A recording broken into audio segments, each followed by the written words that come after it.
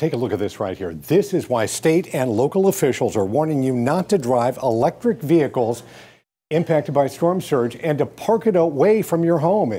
And this is what's left of an electric car that ignited as is being towed in Pinellas Park today. Fire crews said it was parked in a lot that was flooded during Hurricane Idalia.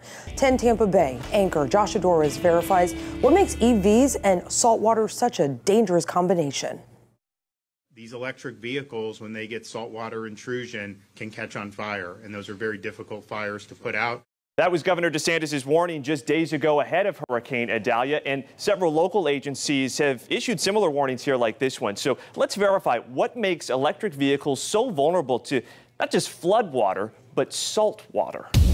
Here are our sources, including FEMA, the U.S. Fire Administration, and the National Highway Traffic Safety Administration. According to NHTSA, residual salt within an EV's lithium-ion battery or battery components can form conductive bridges that can lead to short circuit and self-heating of the battery, causing a fire. But when a damaged lithium-ion battery can ignite, that varies widely.